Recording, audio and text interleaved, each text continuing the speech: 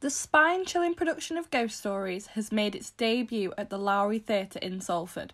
We chatted with some brave viewers, Sophie Taylor-Hall, Nicholas Schofield and Liam Busby. Let's find out what they thought of the play. I went to see Ghost Stories because I knew it was a film, so I wanted to see the play first.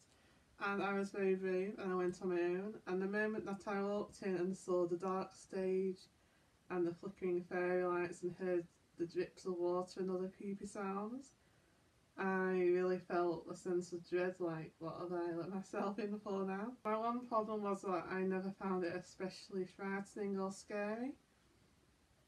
And I think that was because it was a surprisingly funny show as well.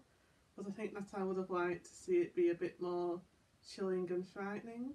I'd seen it as a film, so I think that had an impact on how I was watching it because I kind of knew what was coming and knew some of the twists and turns. So it was interesting to compare how it was done on stage to how it was as a film. I preferred it as a stage version actually, but I know that in a way, because I'd already seen it, I lost out on some of the surprises. I always found the kind of true ghost story at the end really made an impression on me, found it quite upsetting, quite dark, but I don't know if I felt the weight of it the same way in the theatre. So I went into Ghost Stories completely blind. I'd never seen the film before and I hadn't really read up about the show itself, but I've never known an experience like that.